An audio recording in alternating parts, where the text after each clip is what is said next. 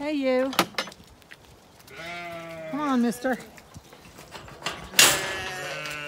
You have to come in before the lambs do. The yo lambs. Come on. Come on, you missed the sequence. There's a whole sequence, feeding sequence, to get all the animals right. And the alpaca are number 2. The first one is the loose ewe lambs, so that they're distracted. Then the horses, so they come in out of the field without the ewe lambs getting trampled underfoot, because the ewe lambs are on their feed. They're now finished. Sadly, the pregnant and lamb ewes are the last ones.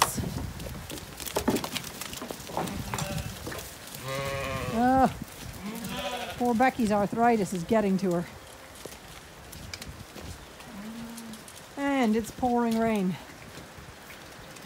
So you feed the animals in a sequence that works. So the ewe lambs and the nanny sheep are fed first. Then the alpaca, because they're moved and closed behind that gate over there.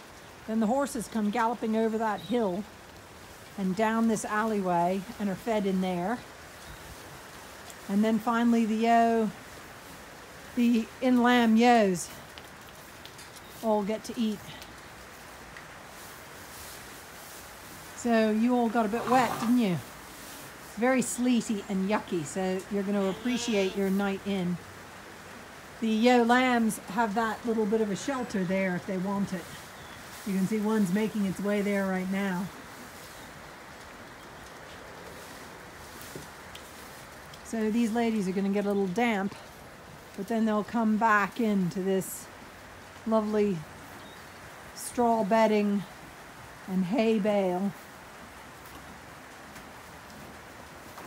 So the alpaca, when they're finished their food, will be back out there and can, if they want, get in under that shelter. It's a yucky, yucky New Year's Eve day.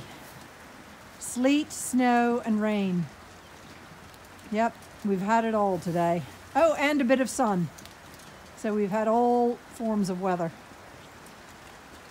So feeding is done. Some of these ladies are very wide. Gonna have more than one lamb when the time comes. Yeah, and you're trying to get the last of the horse's food. Come on. Come on, ladies. It's yucky out. I want to go inside. And I'm sure you do too. Spoilt ladies in with their hay.